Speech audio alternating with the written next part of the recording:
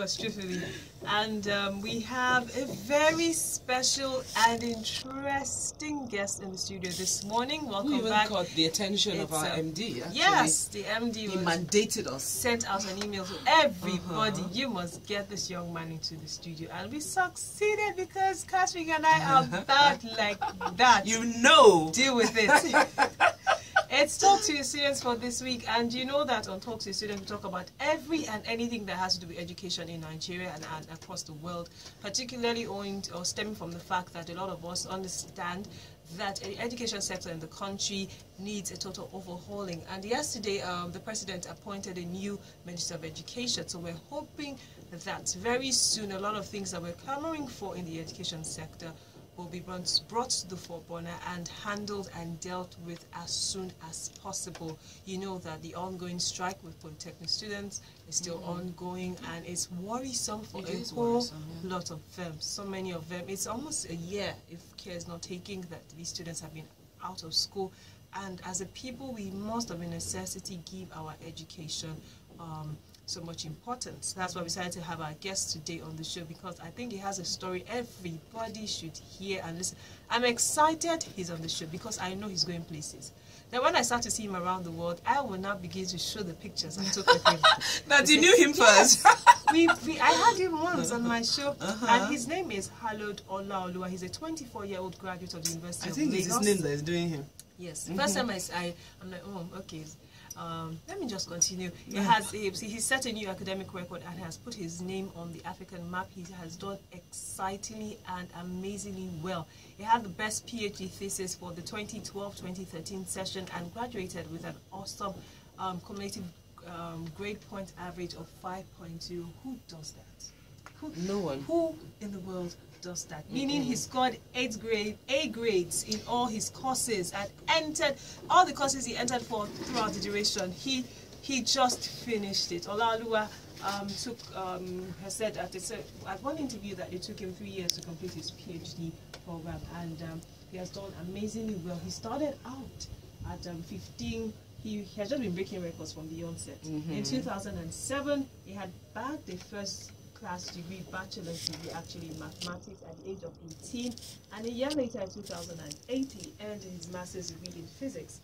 Right now Olaoluwa has two first degrees, mathematics and physics, and 2 master's degrees in mathematics and physics, and he is just 24 years old. You know, these are the kinds of people. Hallowed is the kind of child that your mother will be pushing your head and saying, is that when you're class? Is it not your mate? Is it not your mate? I am interested because I'm thinking mathematics, how some of us struggled so hard. Exactly. Like, I took extra. I will never forget my O levels. I did not sleep for my mathematics exam, and I kept saying, Lord, you know, they say, well, if you have to do O levels again, once you don't get marks the first time, you may not get it again.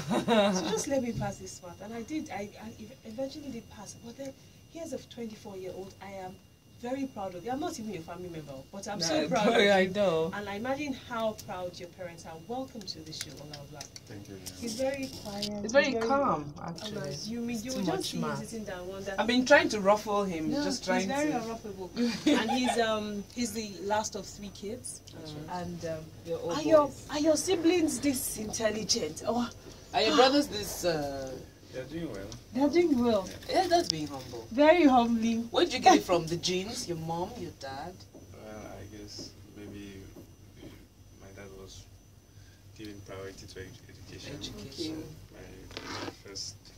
My eldest brother actually read physics, and then the other one also is a medical doctor. Wow. Olaoluwa and Sons. DLC. Olaoluwa is actually a lecturer at the University of Lagos now. And guys, it's not an international student. This is a Nigerian. Here, he started here. Did you do your primary school education in Nigeria? No, I just came back for my PhD. Okay. And my NYSC, of course. So you came back for your NYSC. You've served as well. At 24, what else is there to achieve? Like you have done, like, oh my word. After this, what do you want to do? I will go for a postdoctorate. Are you ever tired of reading? You do have a girlfriend? Obviously he doesn't. No, I'm just you know the kind. It disappoints me. I say yes. No, people like this don't say girlfriend. Are you in a relationship? Okay. Are you in a relationship? I am single. Yeah, he's single. So yes, for all you ladies who always say, my husband must be very brilliant and intelligent. Here is what. Well, I wish you luck. I wish you a lot of luck because this young man doesn't really strike me like someone, but I wish you all the best. It's you started out, and I'm sure for you, mathematics has always been something you had interest in. How did you start out your interest in mathematics in primary school? Was it something you always liked, or was it the way it was being taught? Because a lot of people in this part of the world, myself inclusive, believe that math from such a tender age has a lot to do with your overall love or hatred for the subject matter. So how was growing up with you and mathematics, aptitude, quantitative, all those things?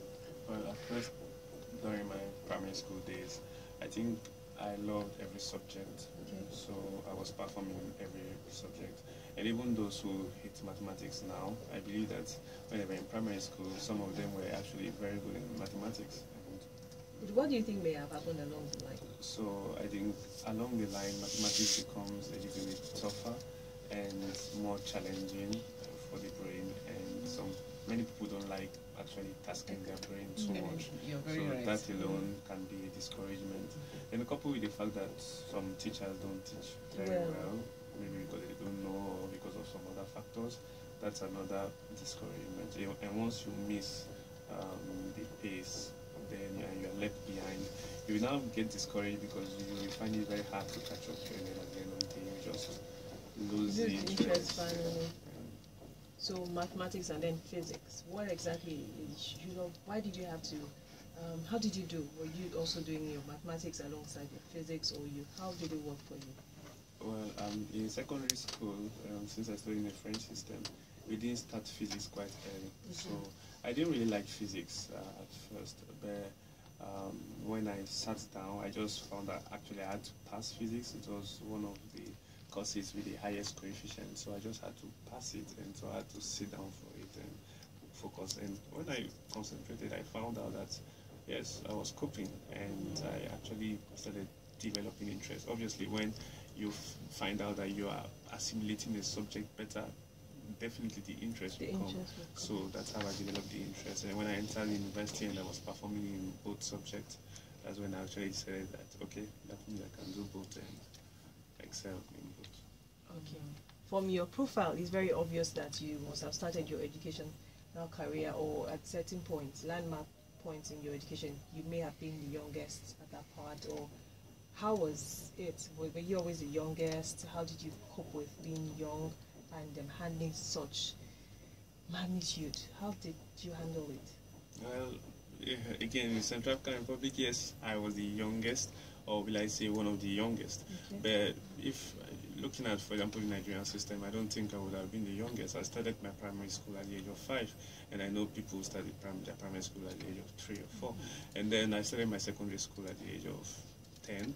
I know people who started even then at 9. So I don't think and I've also had some breaks. So I think I was just the youngest in Central African Republic, not. Do you speak French? Sure, I do. You speak French?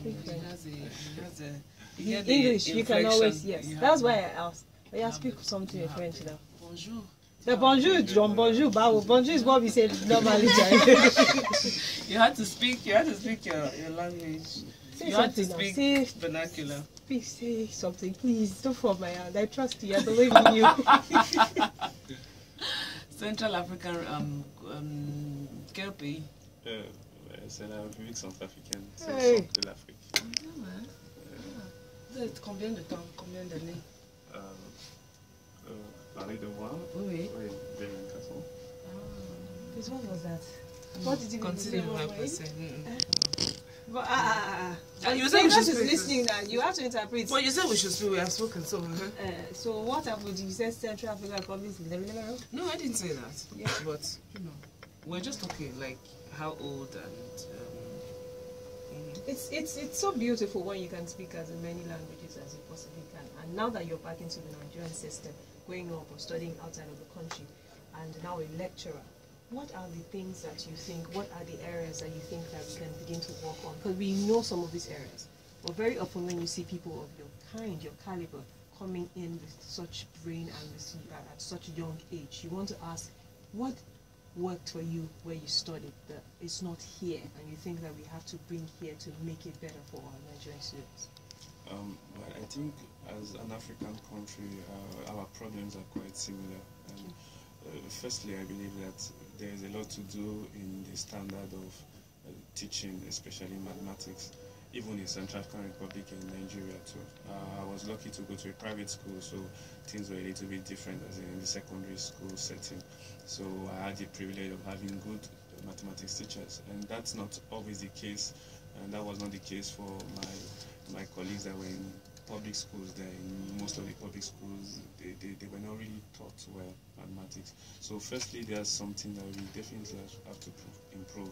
And then when to compare Central African Republic and Nigeria, I would say that maybe Nigeria should encourage students who are naturally fast in learning and who are naturally brilliant. People always say that in Nigeria you couldn't have achieved this kind of feat and everything, but with the strikes and all, perhaps. Exactly. So there's also a lot. Nigeria can definitely do better. Nigeria can do better. How do you lecture? Because you are just 1, 2, 3, 4, 5. We are 5 people in the studio and we can barely hear you. You know, it's how is lecturing? Yes, lecturing something you have always thought of doing, or because you have done amazing well. The school authorities think that okay, you look, this brings